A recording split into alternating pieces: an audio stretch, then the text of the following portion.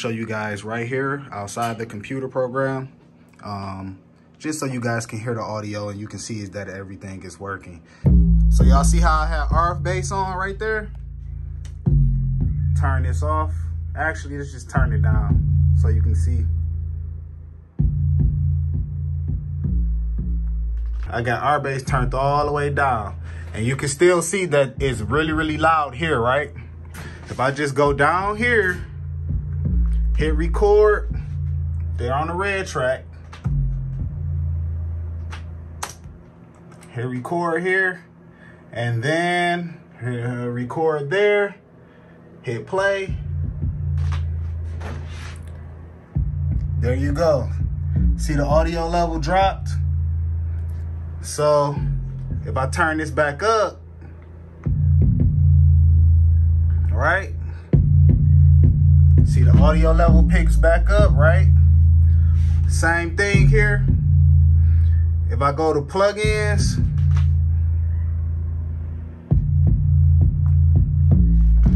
and let's see, let's do something drastic. Let's turn on the EQ here, and let's do,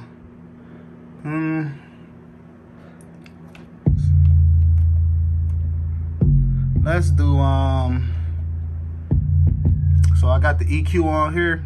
Let's do a low cut.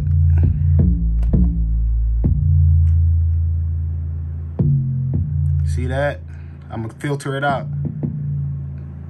Look at the sound.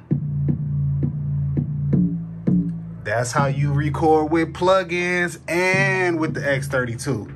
Hit that like button, baby. How you guys doing? I know it's been a minute since I've been on here. I'm working on the album. So I got about 7 songs done. I'm thinking about doing 10. So stay tuned for that. But for today, we're going to use 16 tracks of effects coming out the mixer, EQ, compressor, gate, stuff like that, even reverb and whatnot if you wanted to. Also, we're going to use Pro Tools effects. And you know what else I'm going to do? I am going to leave the scene for the Behringer to set it up for you, including the routing and all of that. I'm going to leave that in the description below. Also, I'm going to leave the Pro Tools template. So y'all going to be good to go. Few clicks, no setting up, go straight to it. And so I'm going to show y'all how to use some plugins. Well, not show you how to use them, but I'm going to just show you that you can use them all in unison together. So let's do that now. All right. So first thing we want to do is, you guys kind of can see here, I got it kind of pre-set up. But first thing you want to do is click over here, go to load. Then you want to go to your downloads, because that's where yours is going to be. However, mine is here. It's going to be called 16 channel effects / plugins mixing. Open it.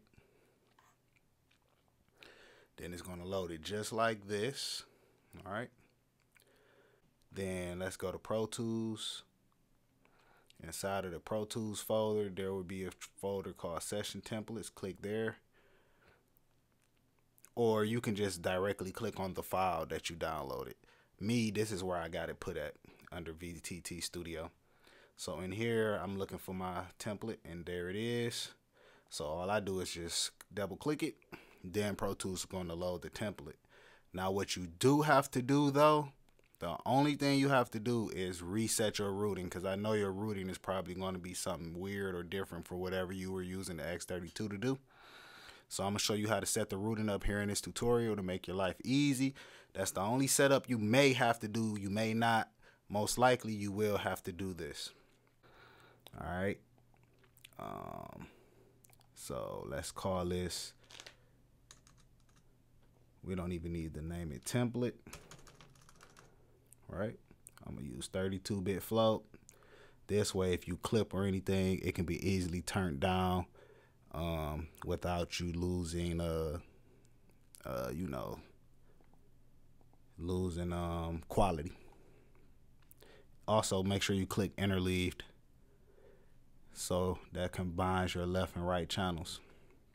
So this is pretty much how I set it up. So yeah, I can see right here and right now. So yeah, we have to do a little bit of tinkering here in the IO.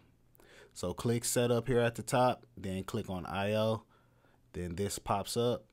What you want to do is you want to make your master channel. Well, first, let's delete everything. I'm going to show you how to do it from scratch.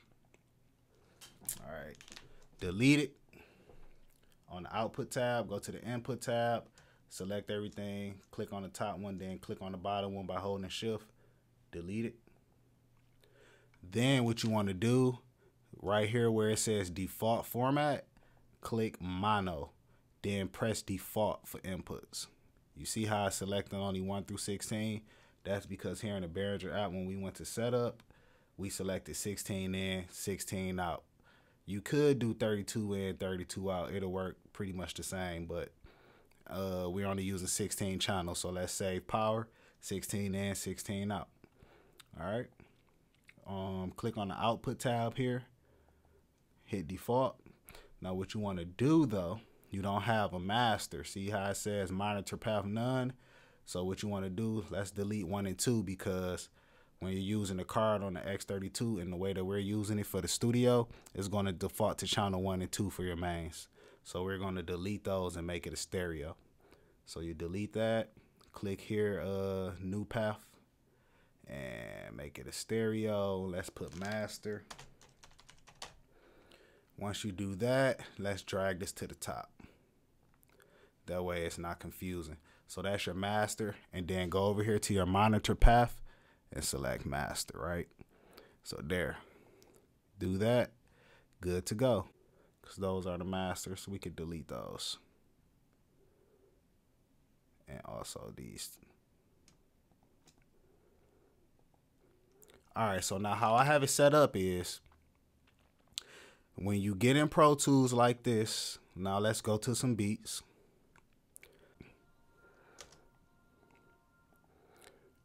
All right, so now you see how this wave file look here.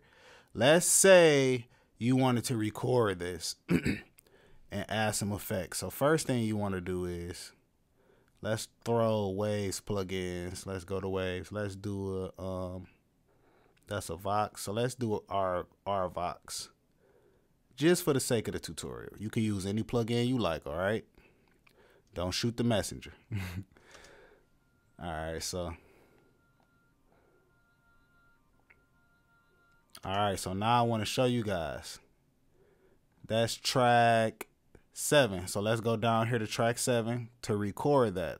Let's say we like that effect, right? Hit record up here, press play. So if you look at this, it's way smaller. You see, we increased the volume with the compressor. So that's how you can tell right there.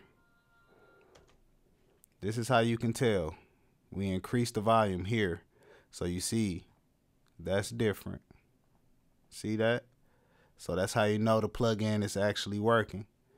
Now, just to double back and let you see that the X32 is working, let's run that back again and record it. It's here. All right, let's record that.